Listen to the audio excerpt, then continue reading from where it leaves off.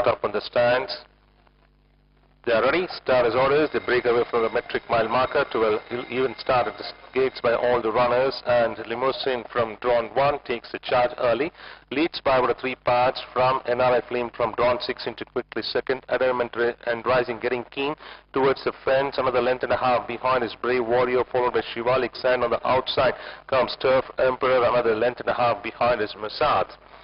As they cross the 1200 meter marker now, and it's Limousine extending well by a length and a quarter to the good of Turf Emperor, now quickly into second. Another 3 parts of a length behind now is nudged is NRI Flame as they cross the 1000. Another 2 lengths behind comes the favorite Brave Warrior, followed by Mosan moving up on the outside to run 5th at this stage as he overtakes Shivalik Sand, and Adamant and Rising, after getting keen, has dropped back to be last. And Limousine the leader, half to the good of Turf Emperor. These two are pulled away by about 4 lengths to the good of Brave Warrior into third. NRI Flame still being nudged but failing to pick up momentum, now being joined by Mossad as NRI Flame is ridden hard as they swing it. Another 3 lengths behind is Shivalik Sand, followed by Adamant and Rising, who is detached.